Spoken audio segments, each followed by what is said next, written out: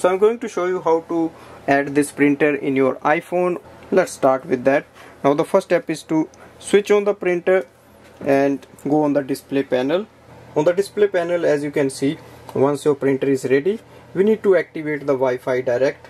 So Wi-Fi Direct actually is a small icon you can see in the screen here, that is just above the tricolor ink cartridge icon. And to activate that, you just have to press the wireless button once, and if you see it there, that means it's already activated. Now we have to print the password of this printer. For that we need to press and hold the paper button and the info button unless the printer prints a page.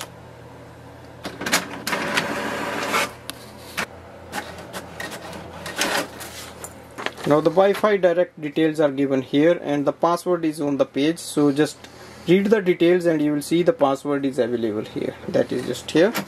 Write down this password. Now add this printer in your iPhone. So again you have to download the HP Smart app from the App Store, and now go to the setting option and then go to the Wi-Fi. So it will show up here Direct 7F HP DeskJet 2600. Once you click it, it will ask the password, so you just have to enter the password here and go back, open the HP Smart app.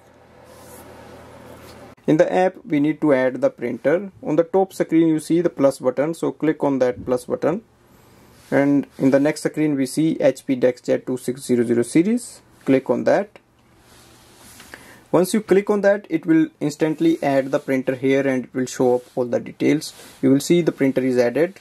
Now this section you can do various things like print photos, print documents, create photo box and printer scan. Even you can scan and send it as an email.